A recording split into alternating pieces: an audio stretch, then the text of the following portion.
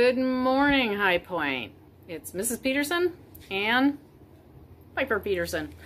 We are here to bring the announcements this morning. I hope you guys are well. I miss you like crazy. Hope everybody's doing okay. Our verse today is from 2 Timothy chapter 1, verse 13.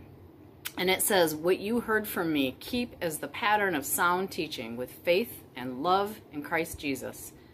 Are the things you've been taught going to affect the way you live today? I sure hope so. You know how you could do that? You could be super duper nice to mom and dad. You could be wonderful to your brothers and sisters. You could play with your pet who doesn't always cooperate. She's watching a squirrel, I think. So, put it into practice today. I know it's kind of tough times right now. Hope you get outside and get some fresh air. But take care of yourselves.